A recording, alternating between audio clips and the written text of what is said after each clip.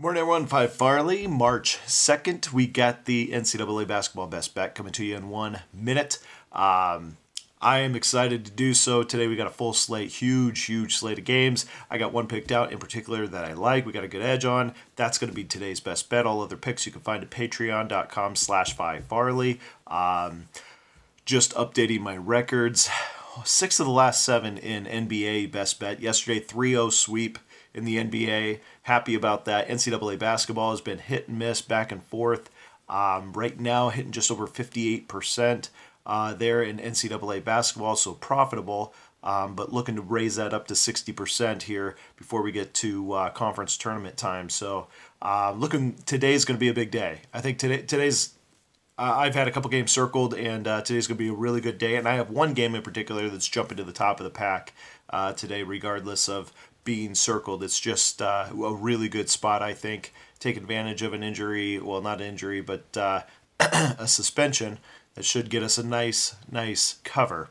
So let's talk about that real quick. Oh, before I get into that, if you haven't subscribed, take a second, hit the notification bell, get my picks as soon as they come out.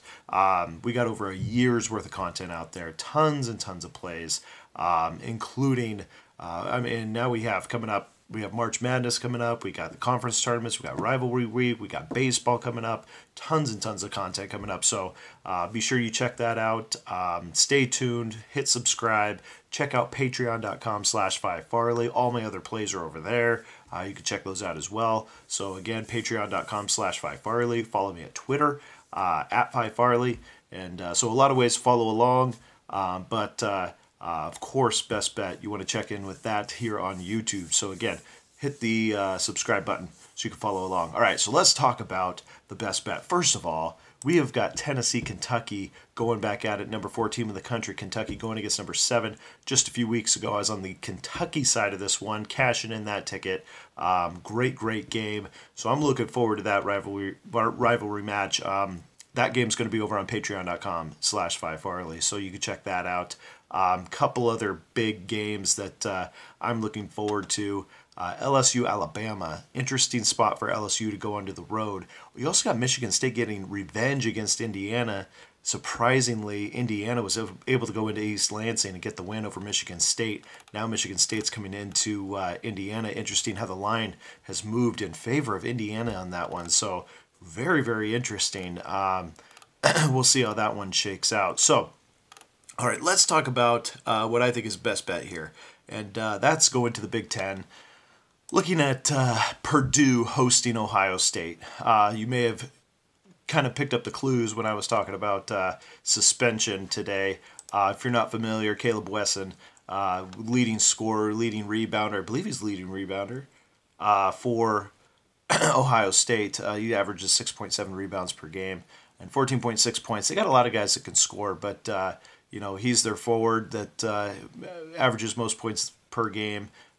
He is out for the day, and so that's really going to affect this game. I mean, already I had this game pegged at about 12 in favor of Purdue. Purdue is they're 14-0 at home, undefeated this season. And if you look at their wins, I mean, I'm just going to roll back through the last few home games. Can they win by double digits? Let's check it out. Against Illinois, they won by 17.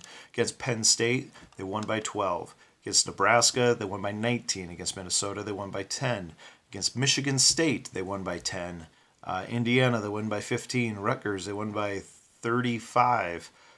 So consistently, Iowa, before that, ranked number 25 in the country, won by 16.